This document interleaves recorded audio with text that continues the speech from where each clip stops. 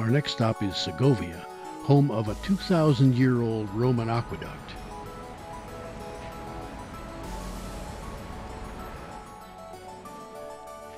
Its Alcazar Palace obviously inspired Walt Disney. Students in the town square seem to be having a bit of a love-in. They give us heart-shaped suckers.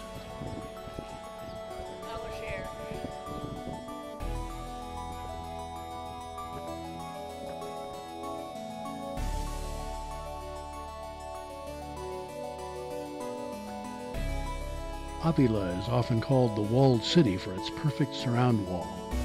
It was also the home of Saint Teresa.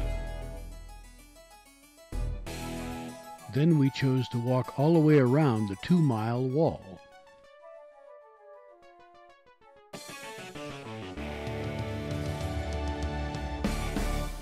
Our overnight town is Salamanca. It has the largest Plaza Mayor in all of Spain. It's also the oldest university town in Spain.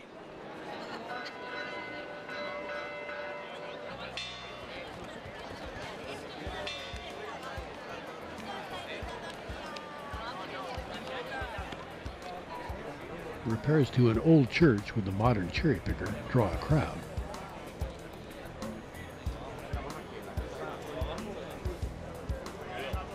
The church is right across the street from the famous Casa de los Conchas, the House of Shells.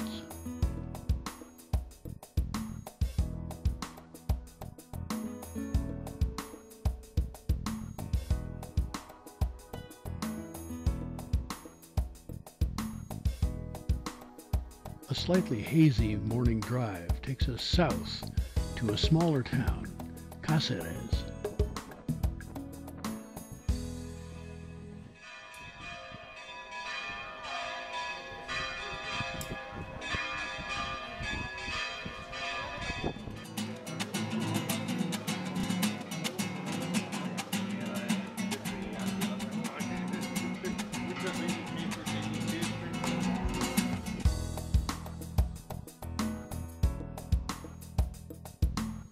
Like so many fortified towns, Caceres is built on a hill, so rain has to be collected for water.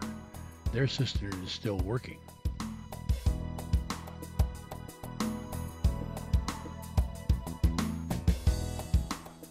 Rain falls on us too, and on motorcyclists returning from races down south. By late afternoon we're in Seville, where our bus takes us to the Plaza de España. Every arch down below there's a scene, there's a map. Each scene, collection of tiles representing a different province in Spain.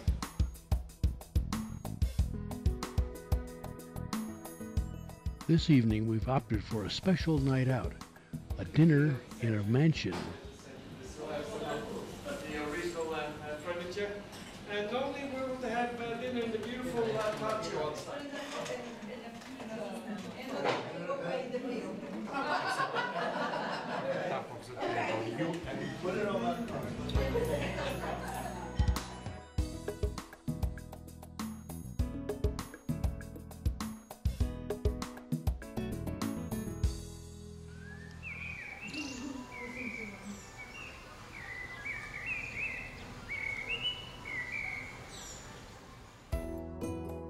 In the morning, we head for the Royal Alcazar Palace.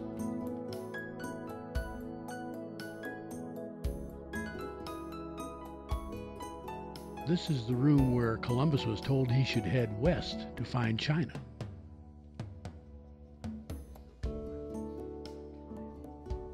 The Moorish influence is obvious, with all the tile and Middle Eastern design.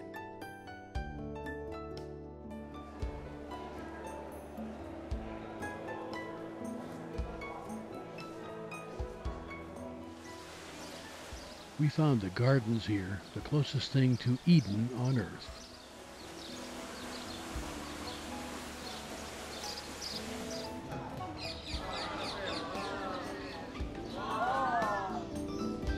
The only thing missing here is the wonderful smell of the orange blossoms.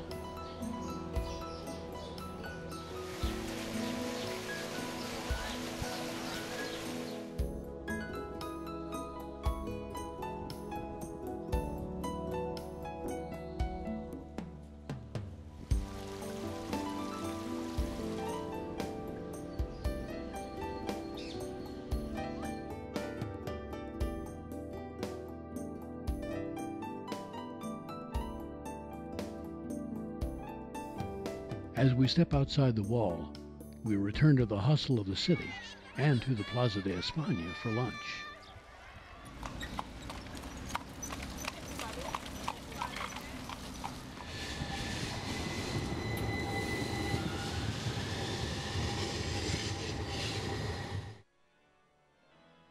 The cathedral in Seville is the third largest in the world after Rome and London.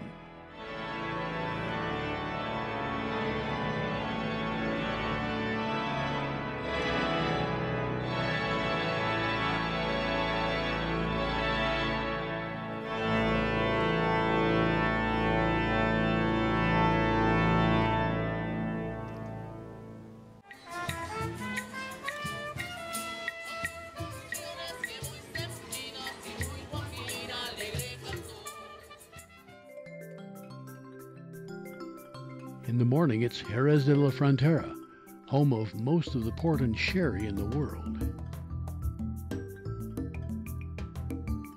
The wine is blended over several years in American oak casks. They served us generous samples and then led us back to our bus.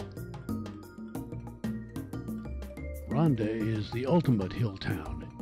They put themselves on a hill so high that they had to build a bridge to maintain supplies.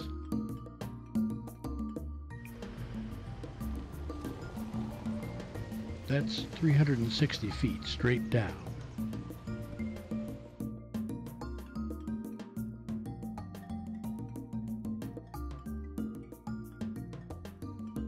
By evening, we're in Granada, and we take a night walk to see the Alhambra from below.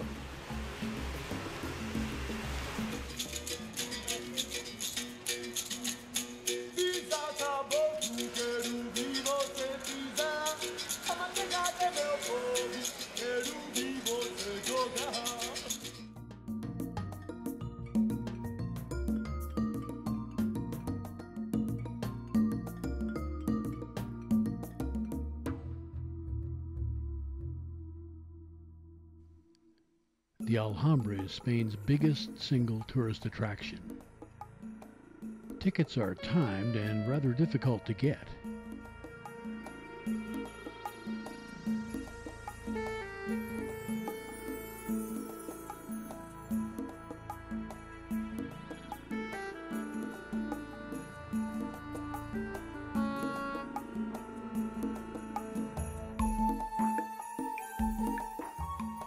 The gardens are extensive and meticulously groomed.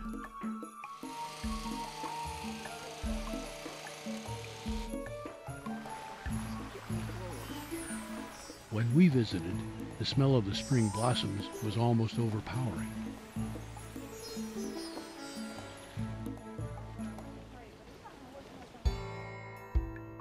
The road to Cordoba took us through miles of well-maintained olive trees.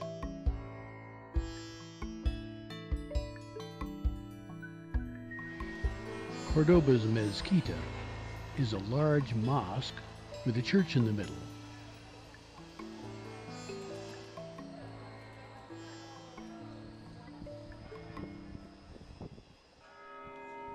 The courtyard still has the water system, which was used by Muslims for ablutions before prayer.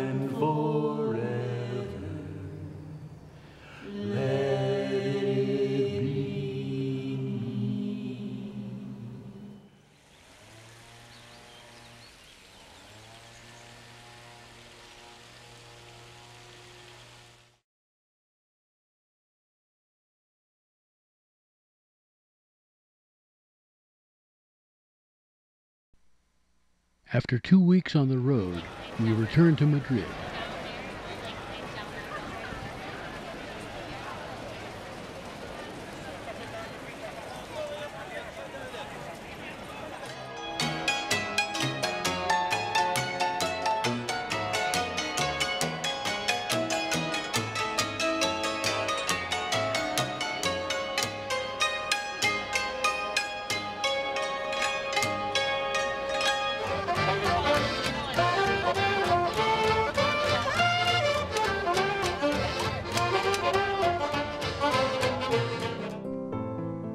Our last trip with the Cosmos bus is to Toledo, once the capital of Spain. A modern escalator system takes you to the center of town. With the help of an expert guide, we find our way to the cathedral in the center of town. It's a confusing place, not really made for cars.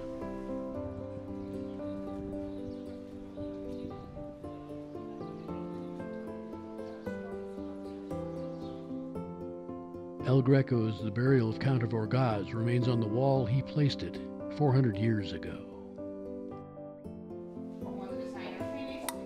And Toledo craftsmen still maintain the artistry which made them famous.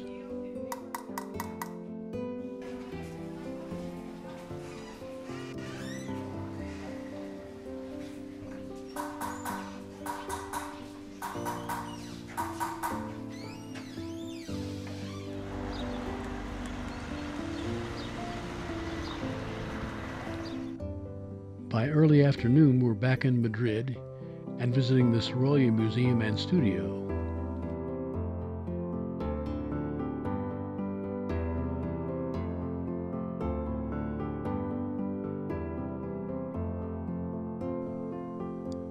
One last visit to Retiro Park brings a moment of excitement.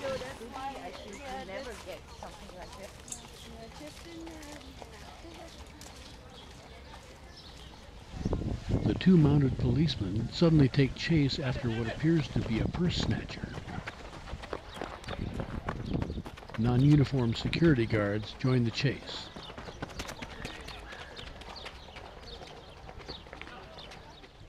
And the apparent culprit is caught.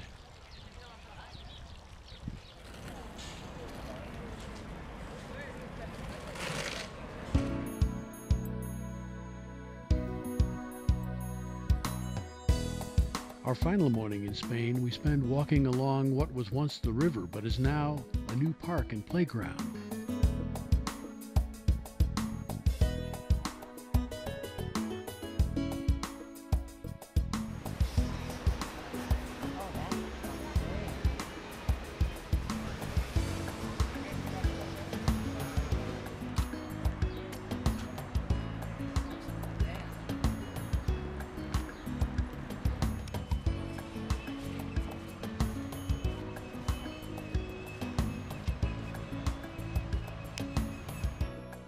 Just a few euros on the metro gets us all the way to the airport. And by evening, we're all the way to New York City.